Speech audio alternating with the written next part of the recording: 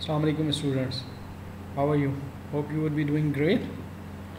So we will continue our lecture. Your subject is business research methods and advanced marketing research. This is our fourth lecture related to research design. Last time we were discussing population and sampling techniques within research design. As I told you that in next lecture we will cover the sampling techniques in detail or sampling procedures. In this lecture we will cover only probability sampling techniques. You remember we discussed two main techniques in sampling procedure, that is probability and non-probability. So in this lecture we are going to cover only probability sampling techniques. Within probability we will discuss three main techniques which are used in probability sampling, that is simple random sampling, systematic sampling and cluster sampling. This left part, non-probability sampling, you are watching is to be covered in next lecture. First of all, what is probability sampling? In last lecture we discussed a bit about the probability sampling. Now we are going to remind once again that when an objective procedure is in which the probability of selection is non-zero and is known in advance for each population unit, that is said to be as the probability sampling. As when I said the chance of occurrence is equal, or you can say the probability selection is non-zero. And before collecting data, the researcher knows what are the population units and from where he is going to collect the data. In advance, researcher is knowing about their population sample and from where he or she has to collect the data. Excuse me, sorry for that. So the second point that is written on your PPT is in front of you, that is, it is also called random sampling, and it ensures information is obtained from representative sample of population. We have discussed all these things. I am just reminding. Sampling error can be computed.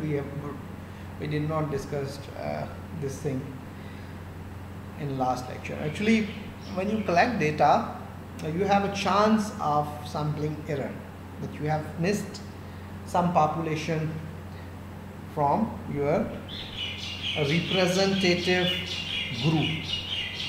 So within probability sampling there is a chance to compute the error, while in non-probability there is no chance of computing the sampling error.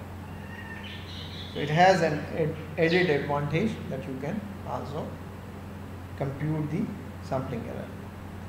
Further, survey results can be projected to the population. So,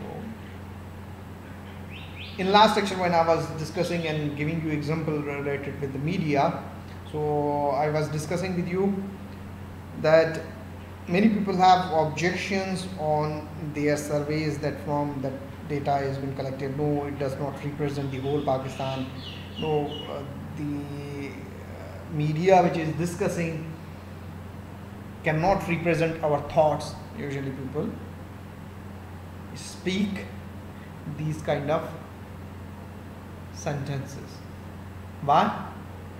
Because a prior strategy has not been defined to represent the whole population, to project the whole population. So within probability it provides good results to project the whole population. Next is related to with that is another concept of generalizability, but I think so that will be covered in our next lecture, so I'm not going to discuss it here. So if I may, you may ask me that in question section. So the last thing which we are going to discuss related with the probability sampling, that is more expensive than the non-probability sampling. With all added advantages, there is a one liability on the researcher, that is it's expensive. It costs to the researcher relatively non-probability sampling. So these were some traits or main points related with the probability sampling. Now we are going to discuss three main important kinds of probability sampling. The first of all is simple random sampling, SRS, simple random sampling. In this kind of sampling, probability sampling technique, population members are selected directly from the sampling frame, the frame which has been created. I have discussed in your previous lecture related with the frame to detail listing down your sectors, your units of population. So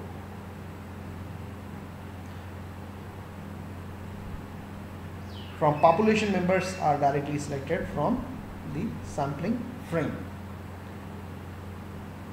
Then second thing is equal probability of selection for each member, sample size or population size.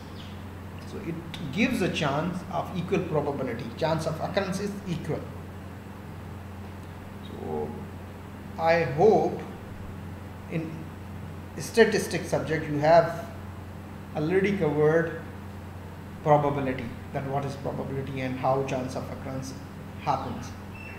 So I am not going to discuss the probability or chance of occurrence. I consider it that you have already studied in your statistics subject. I think so you have covered your descriptive and inferential statistics, and mostly this topic is covered probability or chance of occurrence. Here is an example how it provides equal chance of occurrence, equal probability of selection. Sample size divided by the population is equal to your probability selection procedure. Let us suppose 400 is what your sample size total is 10,000 and 0.04 is what equal probability of selection. How this is happening? Now let us suppose you have thousands and lakhs of data, how you will be collecting. So right now you have fast machines, computers, which can make your job easy, and you can calculate your sample size, population and equal probability selection. So computer lists are generated, and then randomly numbers are generated, and the persons are selected, that which are the person, who are the person, they will be contacted for the survey.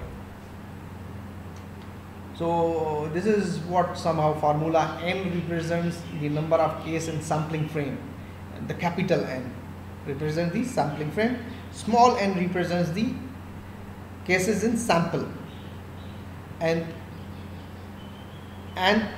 capital C, then n small, the number of combination subsets of n from n. So you have understood what do you mean by the n. N is what total sampling framework, or you can say your population, and n is a small number of, this is what you are, and 10,000 is what n capital, and small n is what you are 400. So like this is a formula, F is equal to n divided by n, the sampling fraction. 0.04 has been extracted. This is what, by this formula, this has been extracted. The job has been very much easy with the softwares and computer. You need not to calculate these things manually. This is just only for your understanding how things happen. Otherwise, normally the softwares and computers help you out, and you can find out your exact equal probability of selection of every member through some softwares and computers. So what is the object? To select n units out of n such that each n capital C small n has equal chance of occurrence. And what is the procedure to use table of random numbers, computer number generator, or mechanical device to select a sample? So I have already covered all these things. They are how this happens, how this calculation is done, and I have also discussed related to computers. This is another technique, that is systematic sampling. The first technique in probability sampling we discussed is simple random sampling. The second technique is systematic sampling. What researchers usually do in this kind of technique, they usually order all units in the sampling frame based on some variable and number from 1 to n. Let us suppose you are looking here, there's a picture of pupil standing there. The blue one are selected. How they are selected? The first two are left, then the third is selected, then two are left, then the sixth is selected. After two, one person is selected for the survey. This is what systematic. Let's suppose you are going to collect information about the coronavirus from TIP, housing colony. So you need to first select the street. So you will select each third street, and from each third street you will be selecting each second house. So this is what a systematic process. You will not consider who is living there, either male, female, either there is a large family or small family. Rather, you have developed a system of collecting information related to corona from the TIP. I have discussed that systematic method. Here is an example. N is what, capital N is what number of units in the population from 1 to n, and small n what you want, the sample size you want, let's suppose is 20. So n divided by n is 5.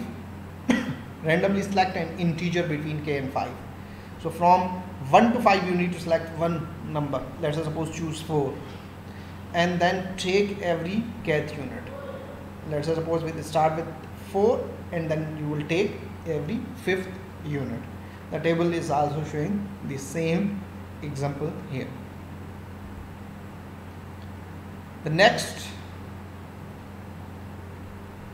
technique in probability sampling is cluster sampling. So what is cluster sampling? Cluster of population units are selected at random, and then all or some randomly chosen units in the selected clusters are studied.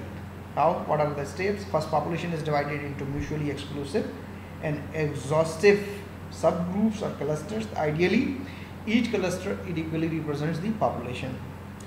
If you remember, I gave you example of population collecting from the 4 provinces of Pakistan related with the footwear or sports shoes. If you remember that example, I have already quoted that example in your previous lectures. and a simple random sample of a few clusters is selected. All or some random chosen units in the selected cluster are studied. Here is an example of creating clusters. First of all, they have divided the regions. Green is north, yellow is central, north central, red is central, blue is south central, and the pink is south. Please pardon me if I have mistaken the numbers. I'm a bit colorblind. So what is written here? Divide population into clusters, usually along geographic boundaries. First step, which I have elaborated for you. Then randomly sample clusters from, let us suppose, from the north high level, and these kind of high level is selected from the 17, then 14, then 15. From each randomly sample clusters are selected. Then measure the units within the sample cluster. Within a sample cluster, each unit is measured. And if you remember my previous example, that was also that will also help you to understand cluster sampling.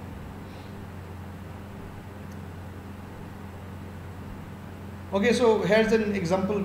Here's further discussion related when to use stratified sampling and when to use cluster sampling, because both are somehow you will feel that both are somehow same things. When you are going to have primary research object, when you have primary research objective and you are going to compare the groups, so use the stratified sampling. And using stratified sampling may reduce sampling error. It has also a benefit when you have objective of minimizing sampling error, or when you are going to conduct a primary research and your objective is comparing the groups, use the stratified sampling. And if there are substantial fixed costs associated with each data collection of location, use cluster sampling.